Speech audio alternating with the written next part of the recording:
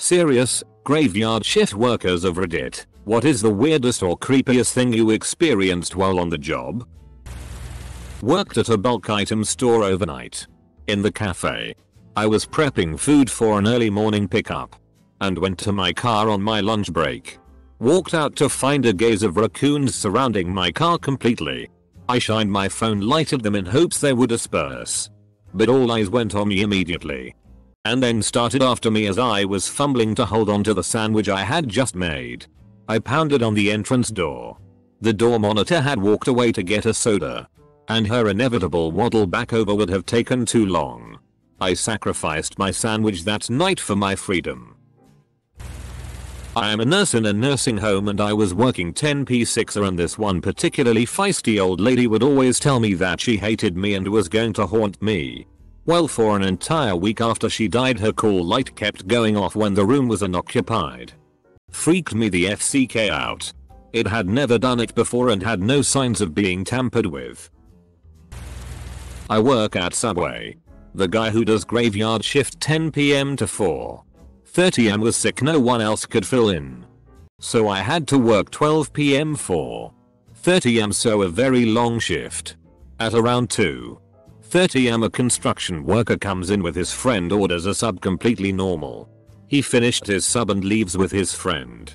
20 minutes later he comes back with what I assume was cocaine. He starts snorting it on the table, then sits there staring into space. I'm watching him on the camera as he was a big guy and I didn't want to confront him. I go back to cleaning. 5 minutes later I hear loud noises. I look at the camera and he's kicking the bin around like a football. I go to the counter and politely ask him to stop. He gets up and leaves. 10 minutes before I'm about to close he comes in and falls asleep at a table. I shake him to wake him up, but he's either too stoned, tired, not listening, so I tell him I have to close the shop and he walks out without saying a word. 2 days later he comes in again and I made his sub. He never once apologized for doing drugs and kicking the bin in the store. I worked nights in a care home for the elderly, patients with dementia, etc. Found quite a few dead bodies. First one was on my 4th ever shift working there. 2nd ever shift actually working the floor after training. And I had to help wash and dress the body. I was 18. There were many more people who died whilst I worked as a carer. There is really no preparing you for that. Graveyard at the gas station Sunday Thursday night. Typical drunks. Vacationers fueling up. Morning zombies for their coffers. I think the creepiest was when a guy started to hit on me and ask for my number. He would not take no for an answer and always was there when I came in for my shift. Mind you, I am a woman alone. I was not allowed to have anything to defend myself. Because it was against company policy. Though I had easy access to phone the police. Well, this one particular night he wanted to touch me.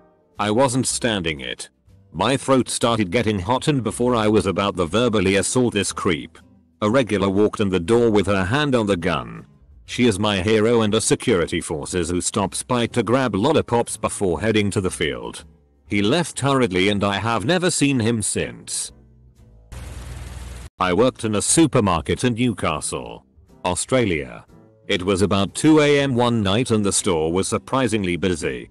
That meant that we were understaffed on the registers and people were getting shitty, and with good reason. And then it happened. A very large Islander man, probably Samoan Tongan, began ranting and raving and then picked up a toddler, 3 or 4 years old, I suppose, by the ankle and started swinging it around as a weapon. This ENT has actually picked up a small child by the leg and attempted to assault his wife with the child. All hell broke loose and 2 big cunts who were in line took him down. With some difficulty. The whole thing lasted about 1.5 minutes. I'm reasonably sure I'll never see anything like that ever again. I worked the graveyard at a gas station in Vermont. There were like 7 other gas stations on the same street. One night I'm doing my regular stuff.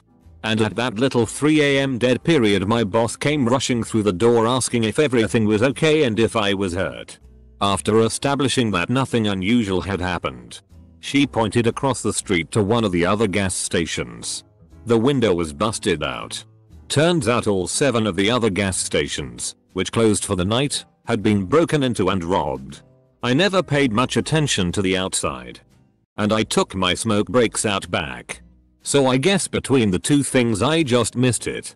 I imagine they skipped my store because they didn't want to be seen. Which is kind of funny, considering they were caught by at least 100 separate security cameras at all the other places. Still, gave me a good fright.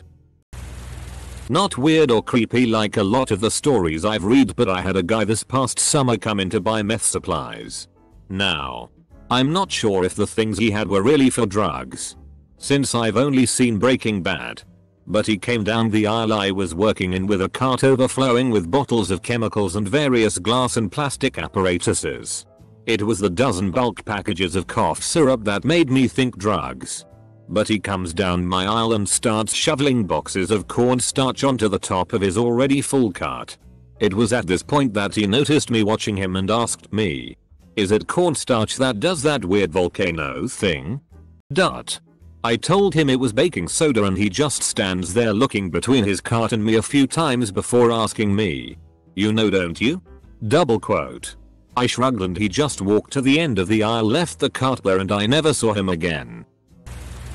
Hope I'm not late to the party, but last fall on my third shift of the week I came to work with the cold. I work in a group home and the area where it is located is by land surrounded by mobile homes. Anyways, my boss told me there wasn't anything to do at night. I usually clean the facility, bathrooms, do inventory, etc. So after I did my food inventory, I sat down on the couch about to do my studying of philosophy.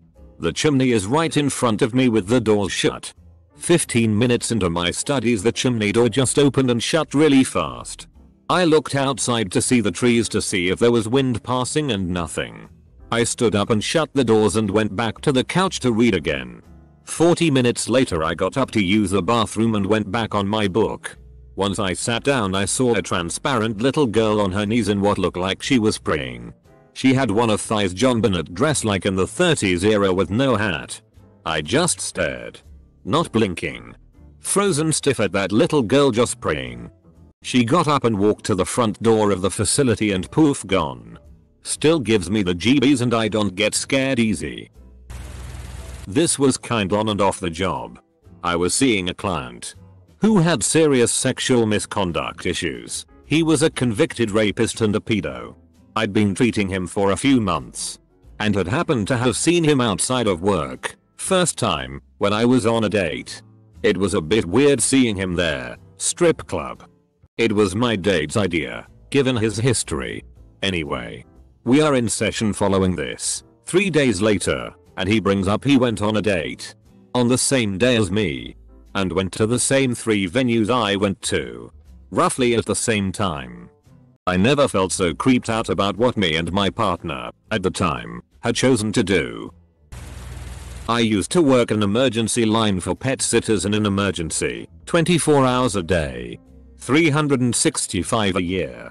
One day in early December, I am sitting at my cubicle staring into the abyss of a blank screen with things I am supposed to be doing on it. At about 3 AM.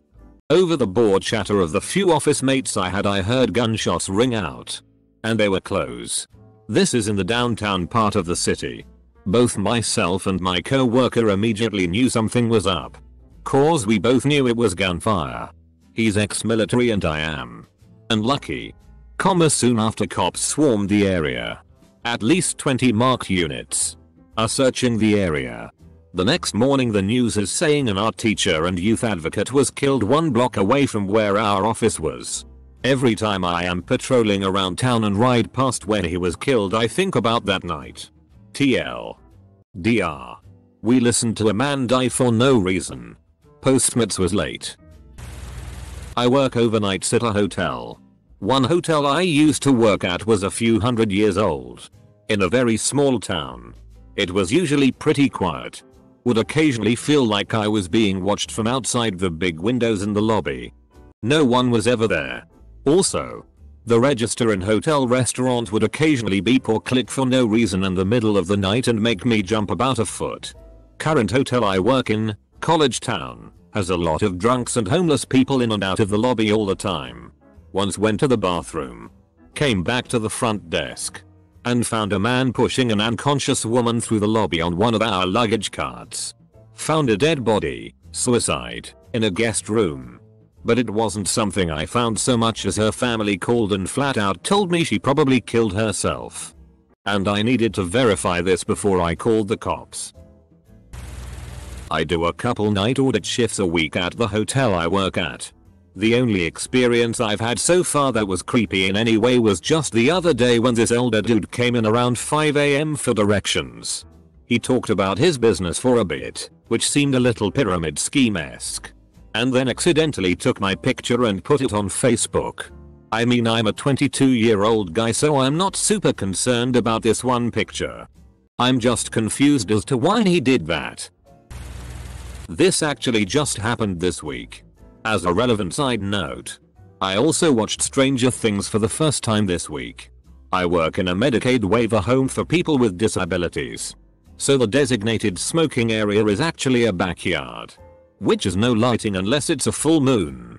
I went out to smoke and was looking at something on my phone when I suddenly felt something large hit me in the legs, like right below my butt. When I whirled around, I couldn't see anything. I don't know if there was a bird or rabbit or something else that whacked me, but I was too freaked out to look too hard. I ran back inside pretty quickly. On a more humorous note, I regularly get the shit scared out of me by one of the individuals.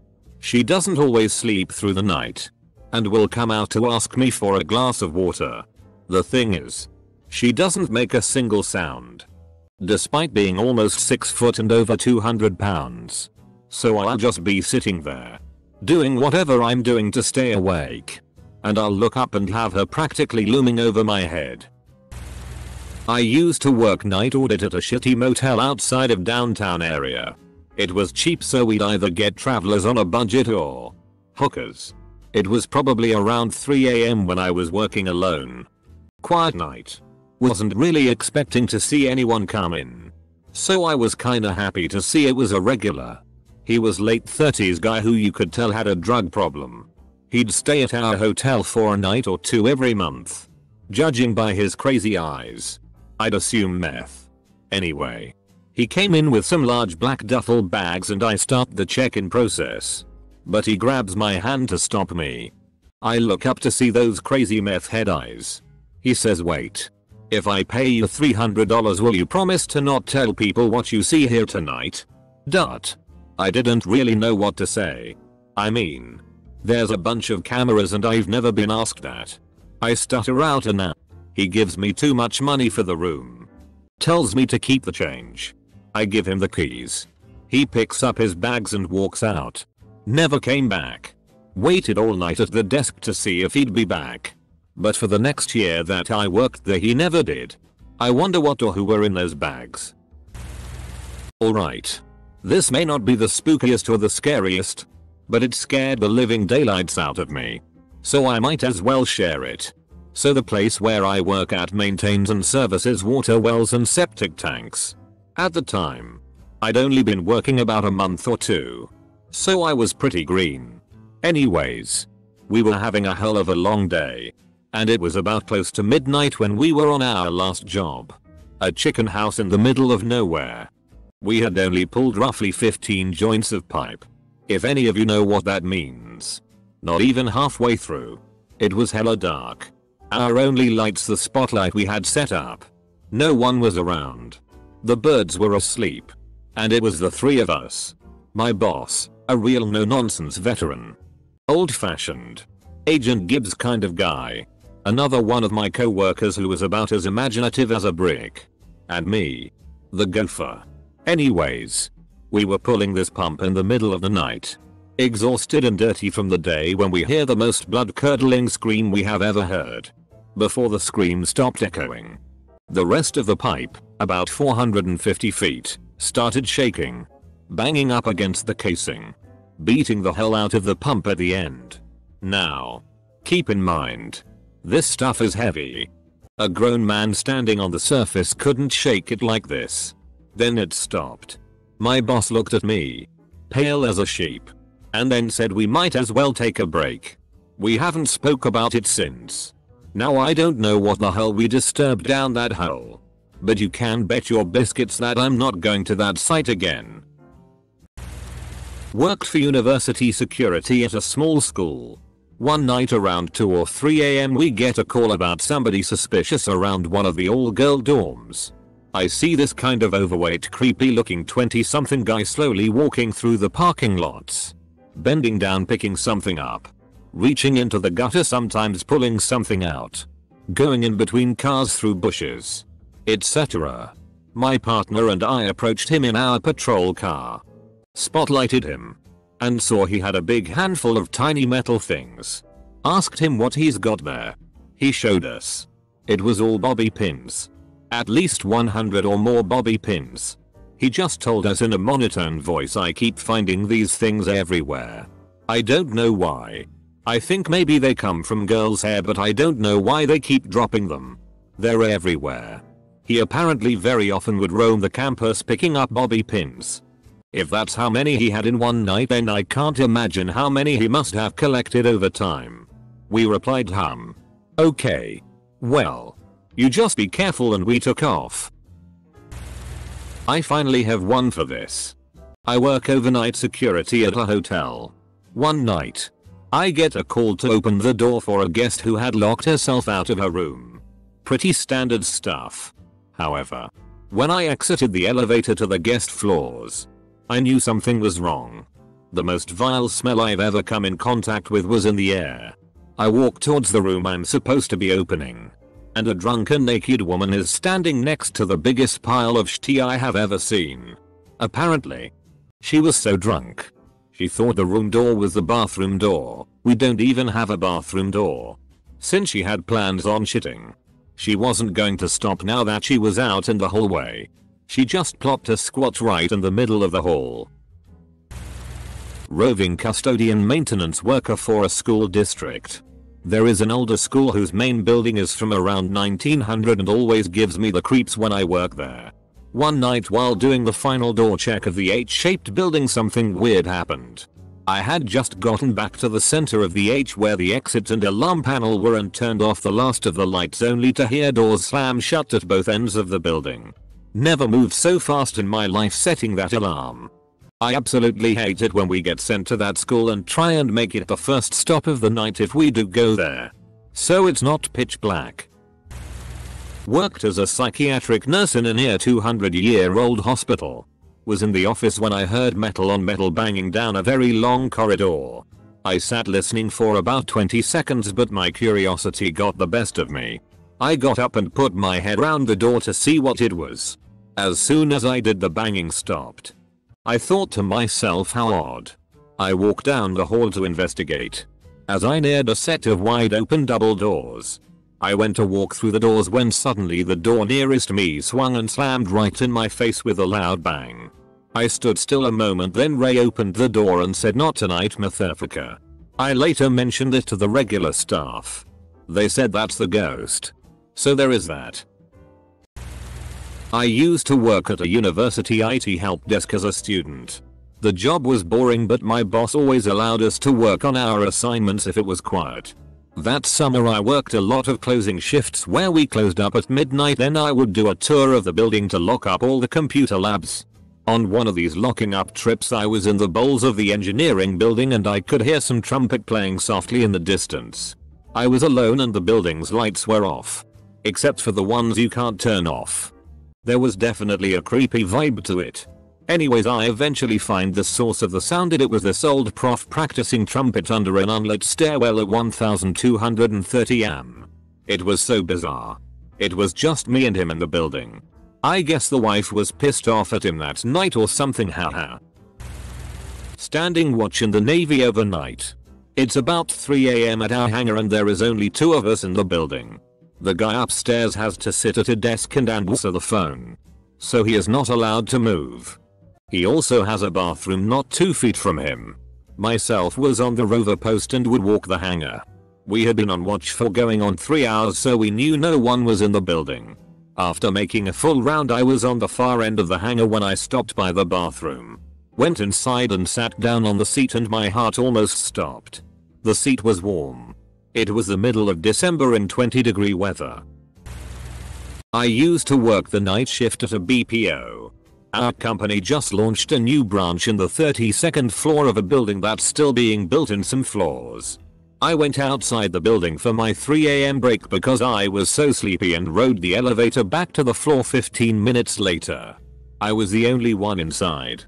I tapped the button for my floor and stared straight ahead, still trying to keep awake.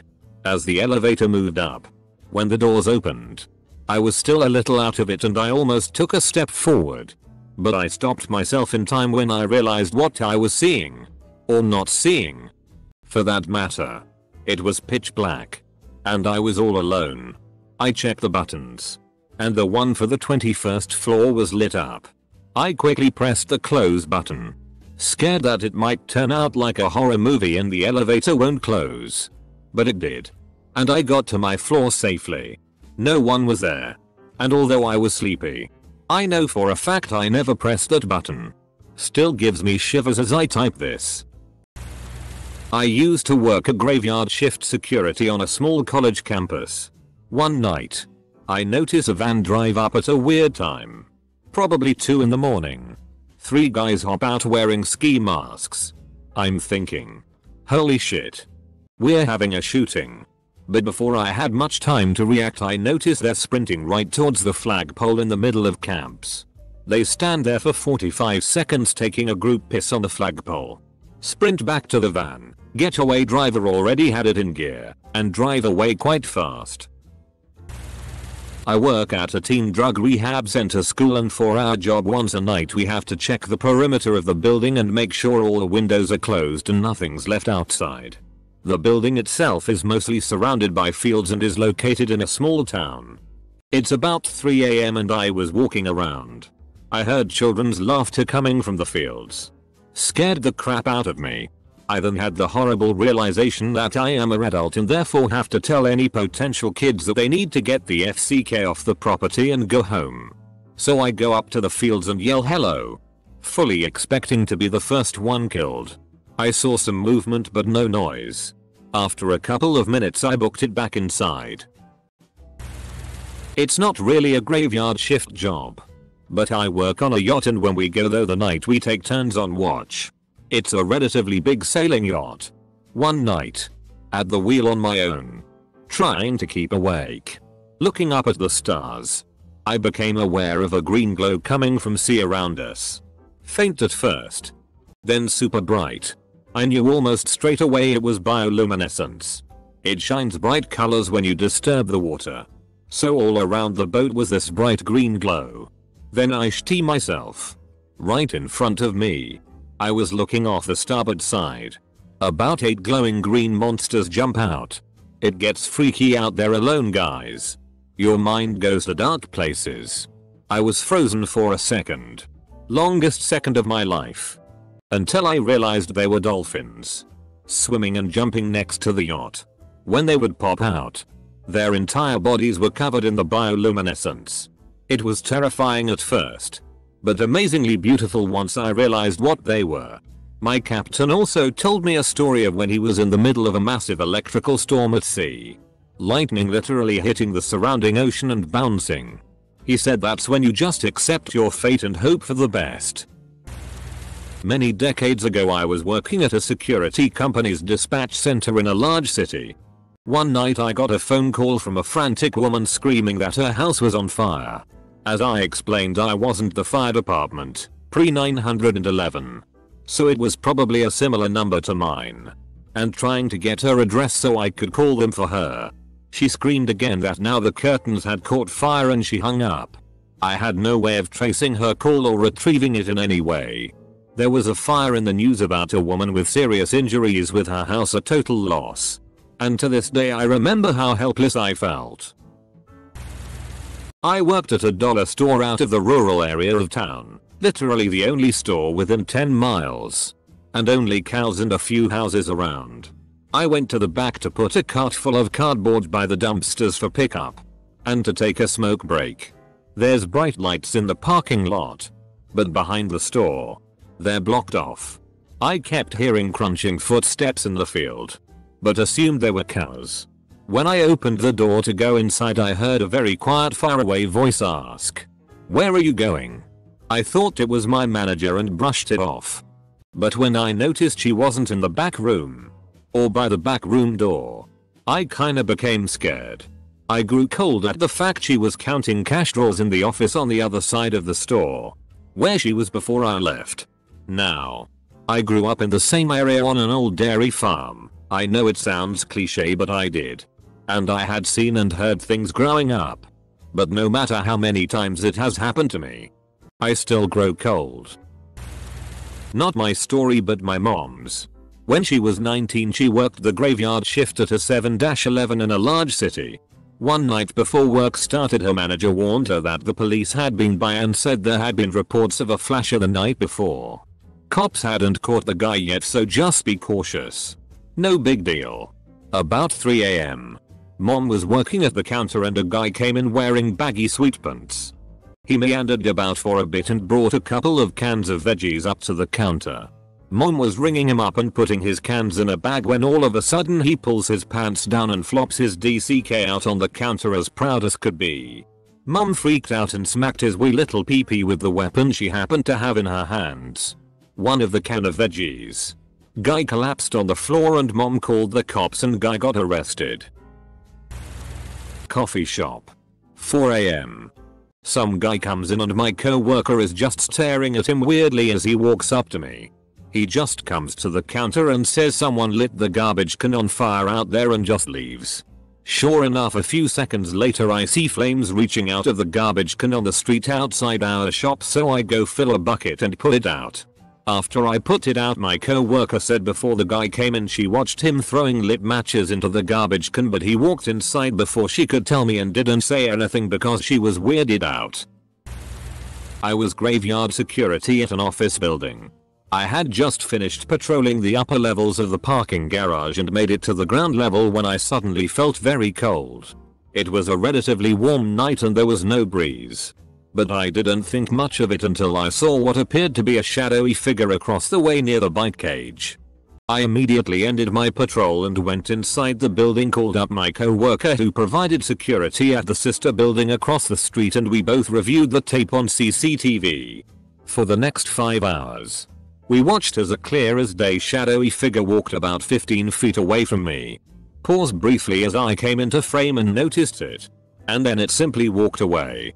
No more patrols were conducted that night. I work on a college campus, so nothing should surprise anyone. The worst stuff happens on Thursday nights, since that is when a lot of the students drink and the last night of the semester school year is especially bad. Someone passed out drunk in an undergrad lounge, which wasn't too surprising, but finding him butt-ass naked lost in the building at 4 AM was. The cleaning ladies, who don't speak English that well, cornered him and took pictures until the cops showed up. I'm on a graveyard shift right now. I'd say easily the creepiest part of my job is loading the wagons. It's a large factory built pretty much in the middle of nowhere, which is surrounded by open fields and some woodland. The yard on which the wagons are located is fairly big. Big enough that the cameras can't cover all of it, and there are many blind spots for me to be seized, touched, eaten. The options are endless in this six-fingered county I work in. Think Deliverance with less banjos and more benefit cheats. Also coming from inside the factory, where ear protection is needed at all times due to high noise levels, to a perfectly silent yard is always unsettling. Birds often aren't awake at that time, so my work is accompanied by the sounds of gravel crunching under my forklift and my heart hammering inside my chest. Late to the party, so this probably won't be seen, but I was working at a hotel doing my 2 AM rounds and went to the back stairwell, which is indoors, and started going up it. Partway up was a huge chunk of long blonde hair, but not messy at all like it had been ripped out. More like it was neatly cut and gently placed. Got to the top of the stairs and next to the door was a bloody handprint. Just past the door in the hallway was a bloody smear down the wall. Got the hell out of there and called my manager who lived on site, and we went to check it out, and the hair was gone and so was most of the blood. Talked to a couple of our guests who had stayed there for months for work and they hadn't heard anything. We never did find out what happened. My production lead was Catholic and gave some rosaries away to anyone that wanted them one day. We actually worked swing shift and got off work midnight to 4 AM depending on overtime availability. The plant was in a pretty rough part of Fresno, California.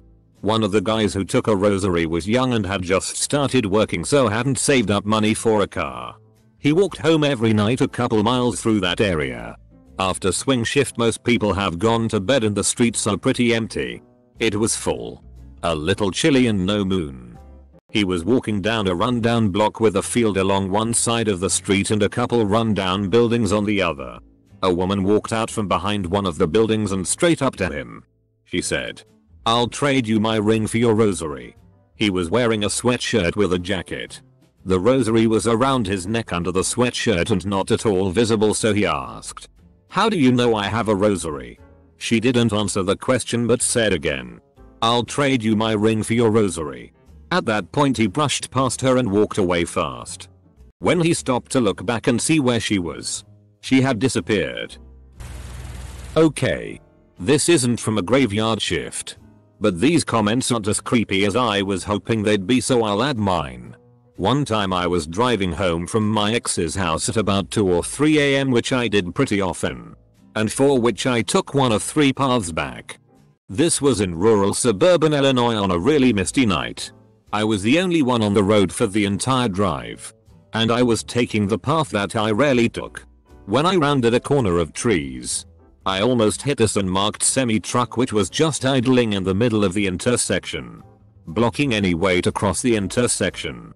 No one was in the driver's seat. I start slowly trying to go around it and saw a straight line of at least 30 completely identical and unmarked semi-trucks, all on them with the engine running. And as I saw while driving past, all without a driver in them. Keeping in mind that this was just a normal 3-lane road that led to like the library, a few food places, and some houses. It was really eerie.